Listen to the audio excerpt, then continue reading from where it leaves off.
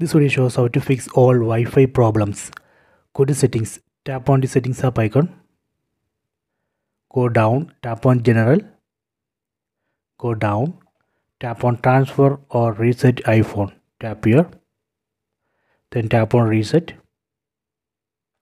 Tap on reset network settings. Tap here. Then enter screen lock password. Then tap on reset network settings. This reset operation is safe. It will not delete any data from your phone. It will not delete your photos, videos, contacts, anything.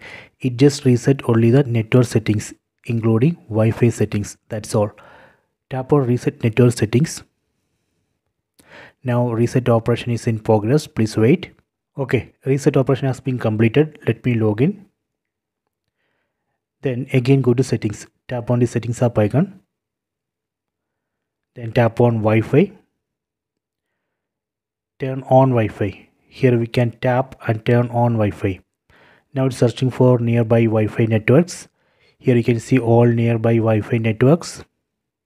From this list we need to select our Wi-Fi network or Wi-Fi router name or name of the Wi-Fi hotspot.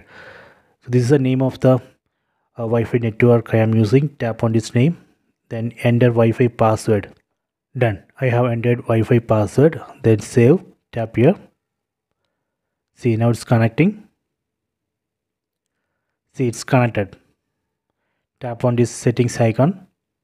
So this way we can reset all network settings and fix all Wi-Fi related issues. So you can try this. I hope you have enjoyed this video. Please subscribe this channel. Please like and share the video.